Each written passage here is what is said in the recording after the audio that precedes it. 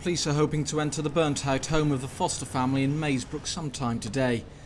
The blaze was started just before 5 a.m. on Tuesday. Christopher Foster, his wife Gillian and their 15-year-old daughter Kirsty have not been seen since, and the worst is feared.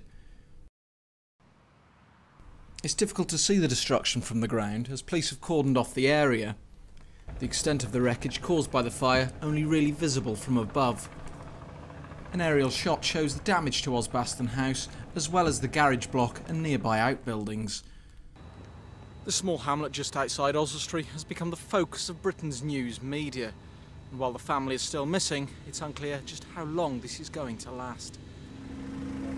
The police are treating the investigation as arson until the buildings are safe enough to enter and the real scale of the damage becomes clear. Richard Tisdale at Maysbrook.